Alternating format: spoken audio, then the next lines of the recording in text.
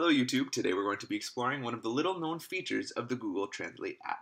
Yes, of course this app can be used to translate words, but it can also be used to convert an image into text and then from there into speech in a few simple steps.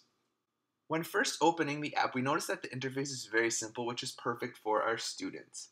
But before we can start taking pictures, we have to make sure that our language settings are set up properly.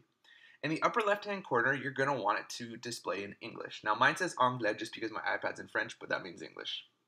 On the upper right-hand side, you can choose any language that you want because we're not going to be using the translate feature of the app today. Once you've made sure that it says English on the upper left-hand side, then it's time to take a picture.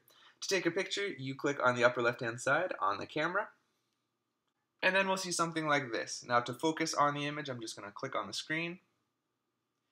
And there we go. Now it does some weird auto-translate thing, and I want to turn that off because I want to see what words I'm going to be reading out loud. To disable it, you click on the green eye,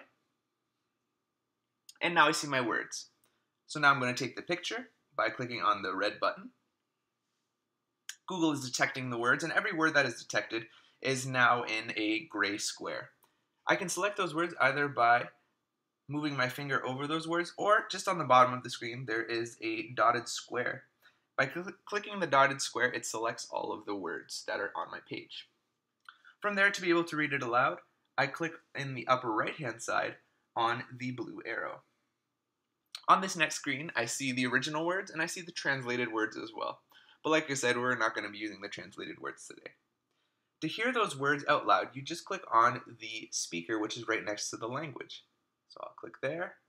Succeed grit, curiosity, and the hidden power of character. Paul Tough, author of Whatever It Takes.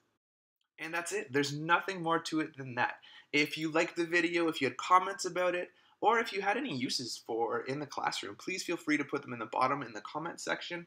And as always, if you like these videos and you want some more, click on that little subscribe button at the bottom.